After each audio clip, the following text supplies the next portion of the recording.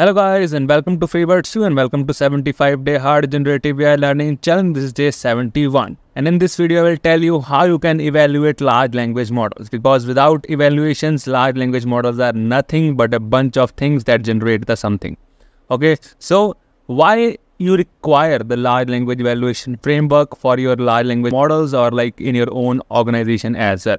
Okay, so let's just say if you have a large language model and it generates a very poor response that can have bias, that can have racism as well, provide that response to the customer will be very angry. Okay, so that will drop your business revenue and also your customer satisfaction as well. Okay, but if you have a large language model along with the evaluation framework and you generate a very good response that you provide to the user that makes the customer happy. Okay, so that will help you to increase the business revenue and also the customer satisfaction as well. Okay, so let's just take an example of it that you take a large language model, you generate a text from the large language model. So that text should be grammatically correct. Okay, so if that text should not be grammatically correct, then that's the first red flag. Okay, so let's just say you generate the grammatically correct sentence, but that sentence has no diversity. It has racism as well. Okay, so then it's of no use again. Okay, and let's just say you generate a text that has grammar, that has diversity, but it has no useful information. Okay, so then it's also a big red flag. So you need to be taken care of all those things while evaluating the large language model, that your trained or fine-tuned large language model should generate those kind of responses that are grammatically correct, diverse, and have useful information as well. Okay, so when you are like building this large language model framework, you build it from the input, output, and the rack kind of thing. So whenever you generate output, so you pass that output to your large language model evaluation framework. That framework will generate a kind of a score, and based on that score you set a threshold on that score, and if that score is more than the threshold, you pass that generated output, else you mark it as fail. So in that way you completely build your evaluation framework on the basis of the score generated by your large language model evaluation framework. Okay, so now like what kind of matrices that we use to evaluate these kind of large language models? So matrices like perplexity, BLEU score, cross entropy loss, or rogue score, and along with the OpenAI evaluation framework that is already there in the market as well. You can use that as well. And there is also a very interesting research paper that is called Holistic Evaluation of Language Models, and it is the most advanced evaluation framework research paper is there. And in our like last 4 videos of day 72 to day 75, I explain all about the holistic evaluation of large language model framework in detail as well.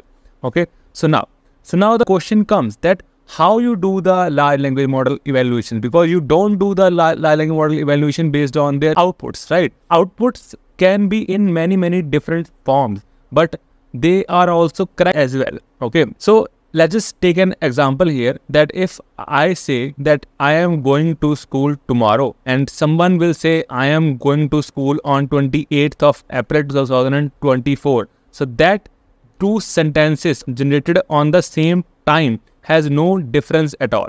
Okay, but if you try to evaluate your model on the basis of the text outputs, your evaluation framework will surely say that these 2 outputs are completely different, but they are not. Okay, so when you are trying to evaluate your large language model, do not evaluate it on the next word prediction. You evaluate it on the task specific evaluations. Okay, and on the while we are like evaluating our large language model on the task specific evaluation, there are like certain ways. The first way is called qualitative evaluation. So score a large language model response using the various criteria that are important to the specific task. Okay, as we see in this slide, we are using a scorer here. Okay, so that scorer will help you to score the large language model response as well that help you to generate a good response based on these kind of criteria, the coherence, bias, creativity, reliability, toxicism, and racism as well.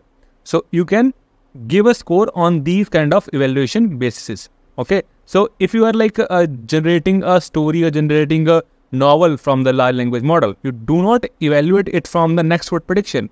You evaluate it for the creativeness and the free from any kind of bias or any kind of plagiarism as well, right?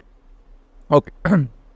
Okay, so our next way is called foundational model evaluation. So we can expedite the evaluation process by leveraging the foundation model with clever prompting to programmatically score the large language model answers by using the predefined criteria. So if you have your own foundation model with you, you can ask that foundation model to label your data. And when you train your large language model on that particular data, you can evaluate those generated response by the labels that are like marked by the foundation models. So in that way, you can evaluate your own language model with the help of foundation language model as well. Okay, and there are like multiple ways you can do this kind of evaluations as well. The first is, I already told you, that holistic evaluation of large language models. You can also do the Hugging Face evaluation as well, along with the auto-eval functions as well. So in our next video, I will tell you how you can evaluate your large language model with the help of evaluate library from the Hugging Face. This library with a single line of code, it can evaluate your multiple large language model responses for different domain as well. Okay, so just be with it. And if you want to know more about prompt engineering, data science, and machine learning, you can watch my videos on YouTube and also read my blog on Medium. We'll meet in our next video. Thank you guys. Thank you so much.